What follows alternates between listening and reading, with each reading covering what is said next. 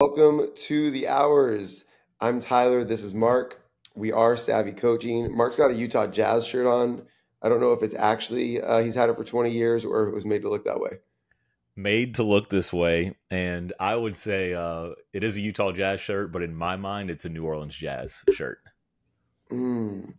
Why do you think they have never? This is not the big question. This is a small question. Why have the Utah Jazz never changed their name? It seems that there's very little jazz in Utah. Yep, it's a sticking point down here in South Louisiana. We'd love to have the New Orleans Jazz back instead of the Pelicans. That Why? needs to happen. Yeah, and I mean, they wouldn't mess with an iconic brand like the Lakers too, but technically they should Right? change as well, right? The Supersonics changed. We Yeah. have the OKC Thunder. Yeah. Okay. I'm on team bring the Jazz back to New Orleans and let Utah brand their own gosh, what would Utah be? That's tough. Oh gosh, The, the something with Utah the Utah Normals, like the Utah. something with they got to play off the mountains. They got the mile high thing going. Yeah, yeah, yeah, that's true. That's true. Okay. Well, that's probably not why everybody's here. Welcome. So the goal of the hours is to spend time with all of the coaches in our community and to serve you better and to talk basketball with you, answer your questions a little more in depth, and yeah, hopefully to help coach you. We're on a mission to coach coaches, so to coach you and give you a little bit more depth and insight to the answers we're giving you in the community. So. Mark and I kind of popcorn back and forth on a big question. Maybe it's relevant with what's going on in the game. Maybe it's just something that we ran into this week. And so here is the big question. I think this is a common issue for coaches, and I think that maybe you might get a hot take here. Mark, would you choose to play more, whatever, a big who's the seventh most skilled player on your team, or a player of average height and athleticism who's the fifth most skilled player on your team? Let's just simplify it and say who's starting, and assuming that starting means they're getting more minutes. Okay, I've actually been in this situation before, so this Yeah. one's still a big question, but maybe easier for me. We were four out, one in for years, and I found myself in not even this predicament because I didn't even think about being able to go five out just because the system we were running was really built on four out. But I felt like we were playing our four best players and then our best post player. And sometimes that was our seventh, eighth, ninth man. So it's exactly the situation you went to. We adjusted our system to be five out, and I found it so freeing as a coach for a couple reasons. One, we could play our five best players or most skilled players or whoever deserves to start. We could take positions out and play more role based. And another added benefit was practice was so much more flexible. Where if we were playing 3-on-3, we never had to stop and ask, well, are we playing, two perimeters and a post player, or it's just, hey, we're all basketball players, whether we're short, medium, tall. Let's just, we can run our entire offense 2-on-2 or 5-on-5. It didn't matter. So easy one for me. I'm going with the most skilled. Okay. Would you say, follow-up question before I answer myself, would you say that the majority of high school coaches would answer that the same as you or different than you? Different. I agree. And that's why I wanted to make this the big question. And so, in a roundabout way, I think because I would answer the same as Mark. I would probably even trend further. If equal, I'm playing the smaller player myself. If equal, I'm playing the smaller player myself because I believe that gives us more matchup problems.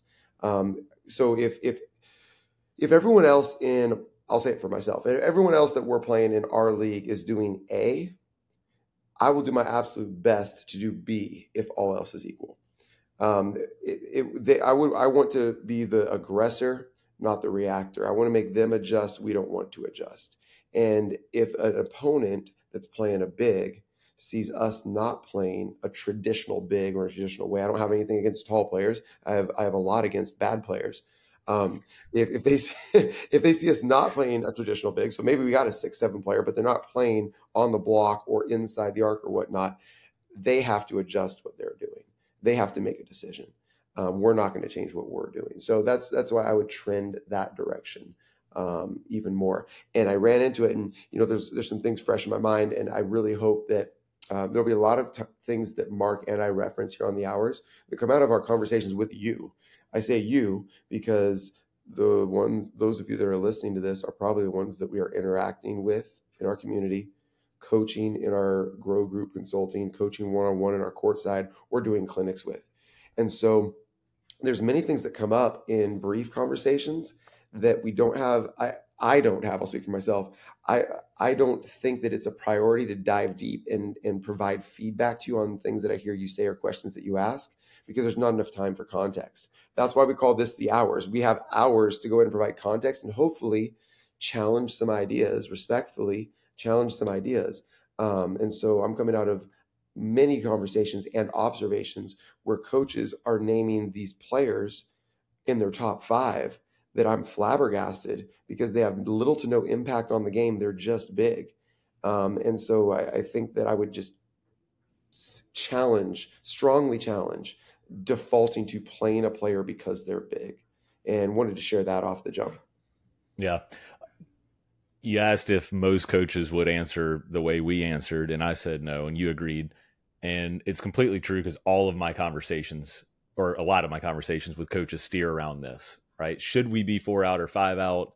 What should our alignment be? Or our shape be?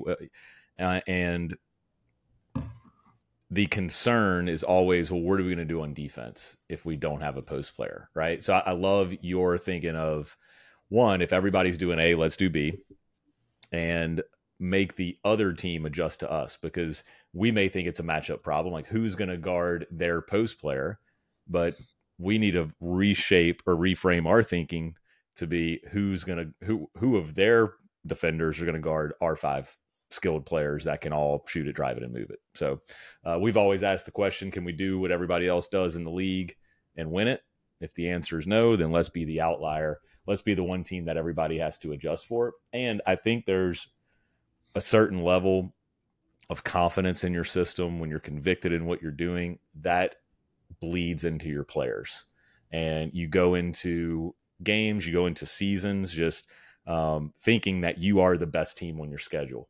I know for me, we always we always tried to design our system to beat the best team on our schedule. And then I started reframing it to, let's design our system to be the best team on our schedule. And we wanted to be the boogeyman instead of worrying about how we're going to beat the boogeyman. So completely changed our program and the mindsets of our players. And then we kind of hit that flywheel where we had some exponential results, and not only our system became more freeing, but our players' confidence level just went through the roof. Yeah. Okay, that's really good. Let's go one step deeper on this, because I think that this is related and hopefully valuable as well. And then we'll shift into our next segment. Again, these come out of conversations that we have with coaches. The coach that I have this conversation with is probably going to listen to this, and so I hope you do. And so I'm not sharing your name because I do have coaching or feedback, but I've heard this from a lot of coaches, and so I do want to address this as well. I recently asked a coach, Mark, what do you do offensively? Because they asked some questions about what I would suggest how they approach different scenarios. And so I wanted to zoom out to see if we could fit it into their overall offensive philosophy. And so I asked this coach, what do you do offensively? And this coach answered, oh, we run 4 out. And, we didn't have a lot of time to really dive into it. And so I just kind of, I brushed over that and answered his question because his answer told me some things about their philosophy, in that they didn't really have one. Because I want to share this. Your alignment is not your philosophy. 4 out is not an offense. 4 out is an alignment. It's a way that you achieve spacing, but it's not your offense. And I think that maybe coaches make some assumptions that if they run 4 out, then they do something, maybe more dribble drive. I don't know, but I just wanted to push back, and I want to spend a few minutes, Mark, asking you your opinion on, okay, let me just throw it this way. How would you have handled that situation? You're trying to give a coach advice. You ask what they do on offense. They say we're 4 out. Where do you go next? What would you want to communicate to coaches that answer that question that way? I guess my follow up question to them would be, okay, well, how do you put pressure on the rim, or how do you create advantages? And that might get me a better look at what their I offensive asked a philosophy bad question. is. That's a much better question. That's a much better question. Okay, so um, then they say, we tend to do that with dribble drive, but I would like more off ball screening. Common question I get, or answer I get. Yes. Yes. So, what would be my next question there, or how would I approach that conversation if they said that? Um, yeah, let's answer that question. Let's answer that question because it's common. So I've run into that a lot. That's why I wanted to bring it up. You run Okay. into that a lot. So I think the first point that I just want to hammer home and make to coaches is your shape or your alignment. Are we using shape and alignment synonymously, Mark? Um, I would say no, per our last conversation. Alignment, Okay. 4 out, 5 out. Shape, we've played with different kind of non-traditional 5 out shapes, right? I think the traditional 5 out shape is your top wings, corners. So let's not. Okay, so alignment would be 5 out, 4 out, one in, 3 out, two in. Okay, Mm, that's going to be a line. That's going to be alignment. Shape is going to be where those spots are on the floor. So if you play with a two guard front, that would be a shape. If you play with like a one guard front, that would be a shape. If you play with a no guard front, that would be a shape. If you're overloading one side of the floor, that would be a shape. So alignment is more how many players you have inside or outside the arc, and your shape is those spots that you want them to occupy. yep, sounds good. Shape, Beautiful. shape slash positioning could be used maybe synonymously. Cool. So your alignment is not your offense. Your offense is the principles by which you score. The goal of offense is to score. And we know that, okay, principle number one is we want to hunt nines or put pressure on the rim. When we put pressure on the rim, we create advantages. We create advantage catches, usually outside the 3 point line. And so, okay, how do you do that? How do you put pressure on the rim first and then create closeouts and advantage catches and get into dominoes? That's your offense. And so that's the next best question. So when we get to that, coaches tend to say, well, we put pressure on the rim. We're a dribble drive team, but we'd like to incorporate more off ball screening. So let's have you answer that question, Mark, and then we'll move on from there. Yeah, I think there's two. Let's take the dribble drive team. They're the extreme end of the spectrum. They're going to drive, kick, share space to create nines and sevens. On the other end of that spectrum would be your team that is very traditional, maybe a lot of set plays, or a 5, or like a motion team, right? That's going to do a lot of cutting, a lot of screening to get the ball into the paint. What we try to help coaches do, what we help coaches do, is find the blend that fits their philosophy and their personnel. So I actually had a courtside call with a coach in Ohio, and we had this exact conversation yesterday. I told him there's this side of the spectrum, there's this, what blend works well for you. So how would we do that? With triggers, to me, and I love to use triggers as for ball location. So for us, ball in the action spot equals Rose series. That is going to be more of our drive and kick game, where we're creating space and advantages for our players to make plays for themselves or their teammates. Uh, we could also use those actions to cue a trigger that would maybe flip into another family of actions that may look like a more traditional offense. Princeton, ball screen. I love to incorporate split action into a conceptual offense because I love the pace that you can run it with. So I would say you want kind of flow of offense, spacing before advantage, advantage before shot. How do we create those advantages? You can have multiple series or multiple ways that you create advantages. First would be your drive and kick game. Second would be what I would just simply call a screening game. And then let's find triggers where we can organically flow between our drive and kick game and our screening game organically without calls. Okay, so coaches want that. Okay, they like that. Here's the question that coaches are asking. I've been telling my players to screen for 2 years. I just can't get them to screen. That's the problem, right? So I think you're going to come back to triggers, but like, what if we even just like gave very simple. All right, here it is, Mark. I can't get my players to screen. I've been telling them to screen for 2 years. I've screamed at them. I've punished them. I've ran them into the ground. They still won't set an off ball screen. Um, I'm going to bring you in for 30 minutes. And do you think you can get my players to set off ball screens in 30 minutes? I think I could. How would you do it? You have 30 minutes. First, if running made us screen better, I'd probably just go recruit the cross country team, and they would be excellent screeners, right? Um, Outside of the cross country team, I would first ask that coach, well, what are you telling your player? How are your players finding the screen? So a lot. I want to say I'm trying to avoid rules. Like, what are the rules for your screens?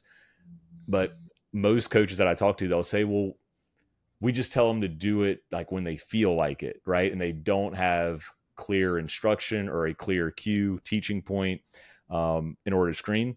The way we've had success doing it would be give players an A/B option. A cut, B screen. I don't care which one you choose one. We can take that a step further and say, make it role based. When you make this pass, so here's a clear trigger. When we pass through a single gap, let's screen. So if I pass through a single gap, that is telling me I'm now going to go screen, and whatever that screen looks like. Let's say it's an away screen or getting in the split action. That's the way I would do it, is just give them an A/B option. Typically, when we're left with A/B, becomes very, very simple. We always told our players it does not matter which one that you choose, just be decisive in your choice, and we can all play off of it. Yep. Really good. And I will actually go a step simpler. So at Savvy, we believe simplicity wins. What Mark just said will work for some teams. And I would actually say for some teams, it actually needs to be even simpler than that. So Mark said, give them an A/B option. And I would try that. And if you give them an A/B option and they still don't screen, then give them a option. Mm-hmm. And don't even give them a choice. It's like, when this happens, do this. And then I would go even simpler. And this is kind of where we started with Race in Space with what we call 11-second action, is it's fully scripted, right? If no 9 or 7 in the first 7 seconds of the possession, we will do this action. There's no A/B option, right? We will run split. And so, like, if we're zooming all the way back to the question, my players don't screen. How do I get them to screen? Establish it as a standard. It's like, this is the only acceptable thing in this situation as an A. Once you get an A option, then I think you can grow into your A/B options. Now, if you have a team like Mark, where Mark has had in the past, where he has taught conceptual offense for years, they've developed a comfort level with the messiness, all of that stuff. I think then you can go to ABs. But for so many coaches that are coming over to a conceptual offense for the first time, I found like step one is just script it, and then they can start to go off book. So that would be like, if that doesn't work, that'd be the next level, or if you have a very young team. Yeah, and I'm glad you said let's take it a step simpler. Here's where I've always tried to, the kind of method that I've tried to coach with is, like you're saying, A/B option would be best case scenario, right? That's the end game. Sometimes I try to start there, see what we're comfortable with, and then we can always work backwards and say, you know what, we're not screening, so let's remove the cutting. And if we remove the cutting, the only thing left is to screen. We had a coach reach out and said his players are struggling to cut, right, to find the right cut, or to vary their cuts. And my answer would be the exact same. Okay, we'll remove everything else, right? Just like you said. And it could be when we are neutral, or when we get to 11-second offense, this is the only action that we have. Now, is that going to just work right away? Maybe for some. For others, they might pass, have to process, okay, now what do I do? Or maybe they cut by habit, right? That's okay. I think what a master coach can do is stay calm, understand that learning is a process and learning is permanently changed behavior. Even if Mhm. maybe we do it on air, maybe we do it once or twice, they're really just performing it, right? It's like a rehearsal for a play. We might not learn our lines permanently, right? Where it's like we're just going to rehearse it and we're performing it. Doesn't mean that it's permanently changed behavior. So when you're in that process, if the player, let's say, passes and cuts instead of screens, just stop, recreate. Um, Tyler, if you pass, what are we looking to do? Oh, screen. My bad, coach. Okay, let's do it now. Pass and let's go screen. Right. So we Mhm. get really quick feedback, really quick application. And then that's the process that you have to go through. But it's like anything, it's going to take time. I think some coaches will get frustrated or move away from it because they don't see the immediate results. And I wouldn't expect to see immediate results. Yeah, that's key. And we got a follow-up question actually live in the chat box here. I think I will give the answer that will frustrate coaches, and then we'll let you give an answer that coaches will actually appreciate and like. So, I'll go first on this one.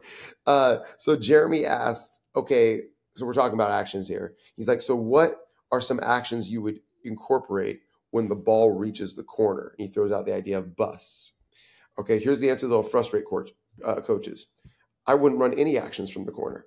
The ball, first off, should never go to the corner unless there's an advantage. In my philosophy, only pass the corner if there's a big advantage, and which might result in some small advantages. Okay, inevitably, sometimes the ball is going to get to the corner with no advantage where we're neutral. Just get it out of there as fast as you can and get it to another trigger point. I just think it's one of the worst places to run actions, and why would we spend time on something that's going to happen least?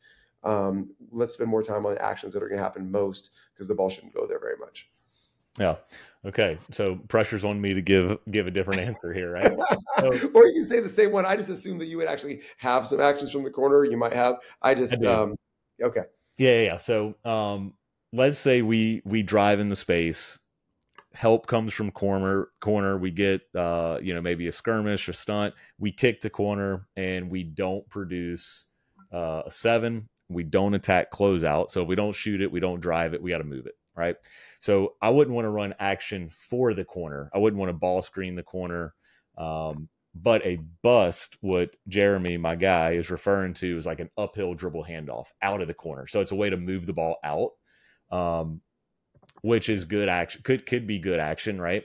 It's kind of like that pseudo ball screen DHO, and I love an uphill dribble handoff. It's like one of my like favorite actions in basketball because you get your handoff going downhill instead of uphill like you would on a traditional DHO.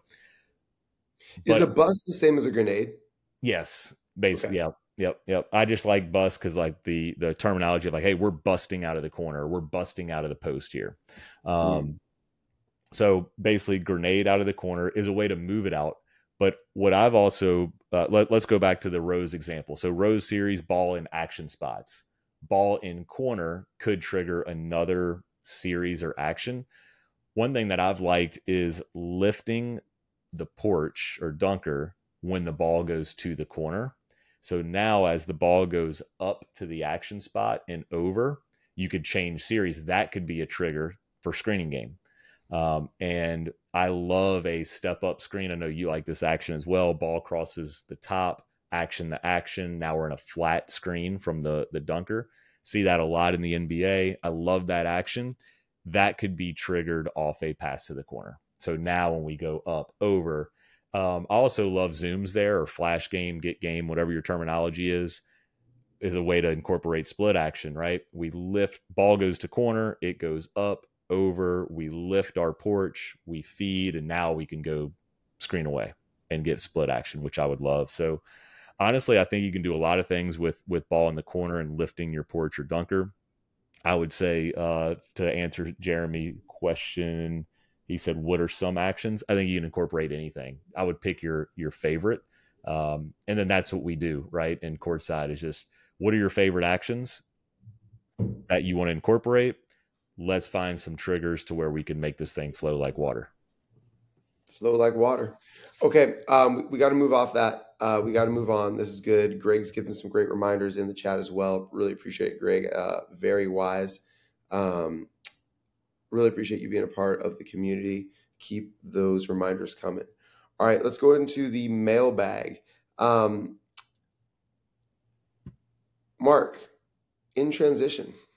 This is good. Mark and I are going to disagree on some stuff here. This is great. I'm just going to be really conflicting here. It's going to be great. I'm going to lean in. I'm going to lean into conflict. Transition pitch aheads versus hunting with the dribble through the speed zone. Mark, I don't know. Should I do a screen share so people know about this, so we actually visually see this, or should we just talk about it? What do you think about defining some terms first? I think we can talk about it. Okay. All right, so we're defining the speed zone as that space on the floor from the top of the key to the top of the key, that space between the arcs. Speed zone is typically where we want to clear it as fast as possible because very little good things happen for the offense. Really only good things happen for the defense. There's a chance for them to, the longer it takes us, they get to set up their defense. They can pressure, they can trap, they can do a lot of things, and we can't put a lot of pressure on the rim. There's not a lot of scoring passes or scoring shots taken in the speed zone. So we just want to get through it as quickly as possible. We agree on that. Now, where we're going to disagree is on how we primarily want to get the ball through the speed zone. Mark, why should we pitch the ball ahead through the speed zone? Because I would argue it's the fastest way to get the ball out of the speed zone. Is the ball is going to move faster than any player can. So one, let's pitch ahead. Principal play for us was pass to the first open player, because when we move the ball, we move the defense. Also in transition, the reason why we are racing is to create advantage so we can arrive in dominoes. By pitching ahead, I would argue that's the easiest way to get defenders behind the ball. Tell me why. Tell me why. Well, let me say this before you can show the conflicting thought. This is what's really been a lot of fun in working together, because I would say our strategy is the same. We want to get through the speed zone as fast as possible. We want to play in transition, create advantages, but our tactics differ. But I think you can structure, and your tactics should change year to year based on your personnel, but your strategy or philosophy doesn't have to change. So I want to play fast, but no matter what. Well, I'll let you go, but I was going to say maybe we have a dominant point guard, and maybe that would even change my tactic of how I'd play in the speed zone. But go ahead, tell me I feel like I should just let you keep talking, and you can make my argument for me. Yeah, I know. All right. I don't disagree with anything you said. Like strategically, completely agree, and even tactically, I agree. So let me ask a couple of questions, because if a coach embraced the strategy of racing first, racing always, so that we can arrive with a domino, with an advantage, that is the number one goal. Like, if you embrace that strategy, you're going to find some tactics to help you get there if you fully commit to the strategy. And in all of the one-on-one consulting that we do, and all the group consulting that we do, and all of the in-person teaching that we do, I have not yet seen a coach as fully committed to racing as they could be. I've not once. So here's where Mark and I are on a mission, and we're on a mission to get all of you, all coaches, to commit more fully and spend more time and hold higher standards and teach more tactics around racing first, racing always, playing in transition, and playing with the advantage that creates. It is the easiest, and I would argue best way to create big advantage shots and big advantage decisions. So do that. Now, what we're getting into as far as arguing is the tactics, and I think that's probably only an argument for savants, because most people need to be convinced to do the first thing more. And here's the blind spot. I will say most coaches think they do play well in transition. Most coaches think they do encourage and teach their teams and hold a high standard for playing in transition more. But then I just asked this question: what percentage of your shot attempts come in the first 7 seconds of the shot clock? And if it's less than 50%, then you are not yet at the standard that I think is going to be most efficient. Mark, I think you shared that you guys got up well above 50% as far as like shots taken out of advantages created in transition. Usually, yeah. I mean, yeah. Right. Okay. So all that being said, I would not primarily teach the tactic of passing through the speed zone. Instead, I would urge getting the ball to your racker in the speed zone and let them rack. Now, there's three things that are really important to differentiate here. One, getting the ball to them in the speed zone, not in what Mark has called the dead zone. The dead zone is the deep or the end of the floor that we're defending, top of key to the baseline. We do not want to catch outlets there. If we catch outlets there, we're giving away one of our greatest advantages to racing the basketball. So we want to teach every player to be their own outlet, clear the dead zone with the dribble, and pass to our racker as far through the speed zone as possible. I would love it if our rackers caught the ball at or beyond half court, which is very similar to the pitch ahead pass that Mark's talking about. But instead of our racker, or traditionally what coaches would call a point guard, instead of the point guard pitching ahead, I want to pitch ahead to our racker.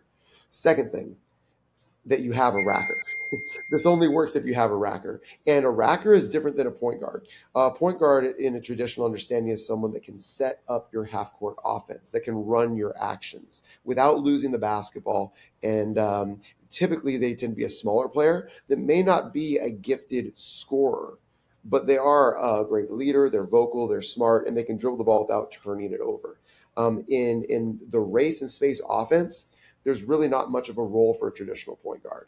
Instead, we want to identify a racker, which thankfully that's the way the game is trending, is it's elevating those skill sets. Can you get to the rack at an above average rate and you finish at the rack at an above average rate? Think Luka Doncic, think James Harden, think Giannis. That's a racker. That's not your traditional point guard. That's not Mark Price. That's not John Stockton. Okay. So if you have that player who is significantly better at getting to and finishing at the rack than everyone else, then I would argue that you're going to be more efficient with them hunting the advantage as opposed to pitching ahead to any random person hunting the advantage. If you don't have that player, then I think my argument becomes much weaker. If you have all players that are equally good at that, then I think my argument becomes much weaker. I've shared this with Mark this week. On both ends of the competitive spectrum, on the lower end of the competitive spectrum and on the highest end of the competitive spectrum, you tend to have teams that have rackers that are significantly better than their teammates at getting to the rack. And so then I would say you need to play this way. And if you are more in the middle of the competitive spectrum, when you have a lot more parity on your team, then I think you have a lot more freedom to do what Mark is suggesting.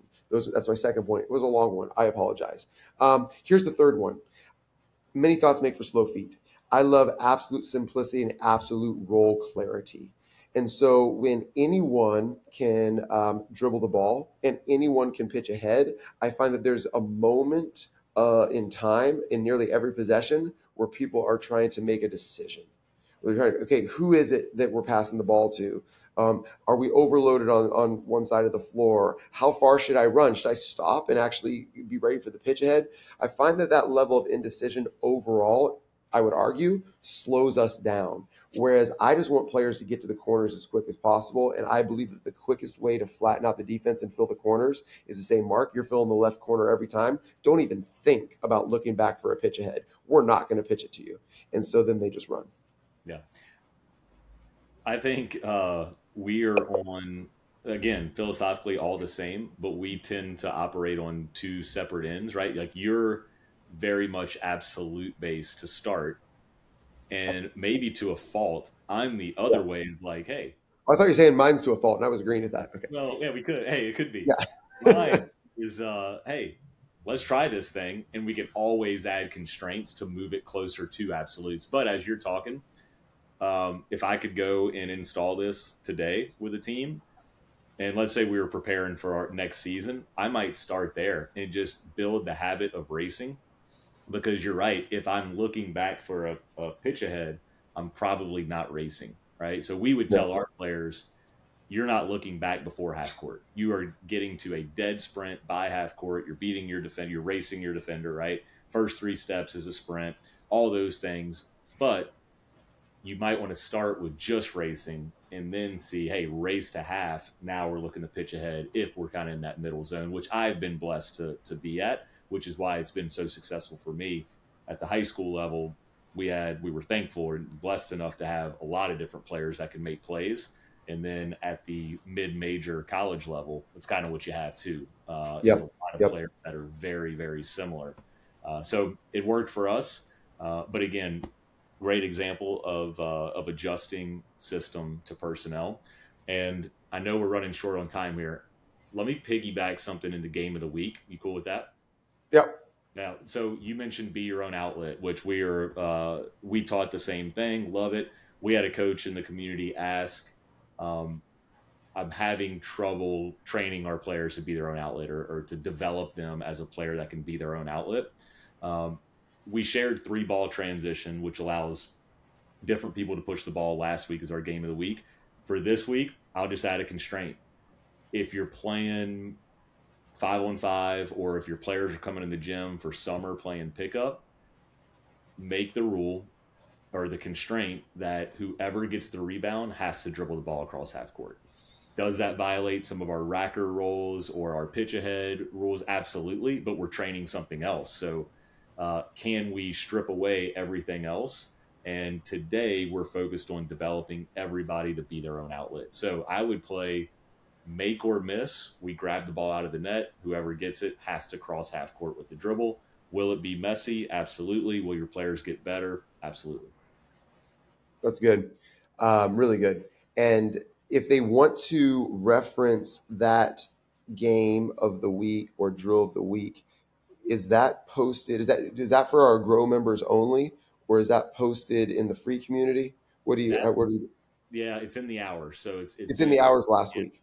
yeah, last Yep. week's hours, and we can throw it in the drill book, which would be available. It would be chopped up for our grow community, but everybody has access through the hours. Yeah. So if you are in the Grow community, you can get that in the drill book. If you're not yet, if you're in our Grow membership, it would be in the drill book. If you're not yet a Grow member, I would really encourage you to try it out for a month. You get access to our entire drill book. You get access to all of our courses, race space, lock left, rose series, everything, as well as you get direct coaching and consulting from Mark and myself, either through our group consulting or through video feedback as well. So please check that out. We'd love to work with you. Okay, let's bring it home with one practiced better reminder. I'll go ahead and take this one, and then you can sign us off here. One teaching tool that I think will help your team practice better is to go a step further on your correction. So most coaches identify something that a player did wrong, and many coaches will actually rewind and put players back into the positions where the poor decision was made or the opportunity existed and teach it, and then they move on. Whereas I have found a lot of success in giving do-overs. So you do everything that you normally do, correct, put them back in the positions and whatnot, and say, okay, now let's do it over correctly. So from that moment, we say, okay, let's make the correct choice. And so then you can just say in the future, you don't even have to correct because most time players actually know what they made a mistake. And you say do over and they reset to the same formation and they just play the rep out.